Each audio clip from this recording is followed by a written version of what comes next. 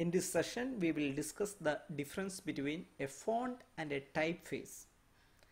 A typeface refers to the design of a set of characters, while a font refers to the technology or the method which is used to reproduce or set that design. Basically, a typeface is the design of a set of characters, while font is the technology or the method which is used to reproduce that design. Graphic designers select typefaces for their work, but they use fonts to create the final product. While the meaning of the word typeface has remained relatively unchanged over the years, the meaning of the font has altered dramatically. A digital font, which includes several categories like PostScript, TrueType and OpenType formats, is created with font production tools and considered to be software. A digital font consists of a single scalable outline that is used to set every point size. In the days of phototype, which preceded digital technology, a font referred to the film onto which the typeface was imprinted. In the days of metal type, fonts were made of metal.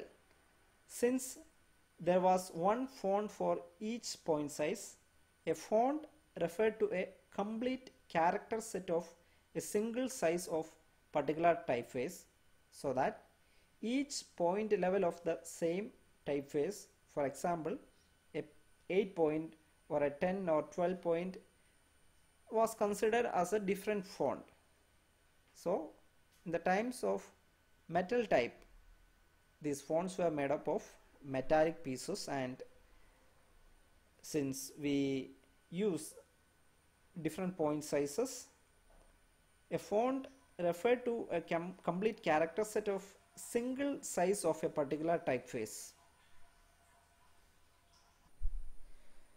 So when we make use of a different point size, in the sense when we select a particular point size like a 12 or 10 or even a 14 or 16, all these point sizes, different point sizes, can be considered as a different font.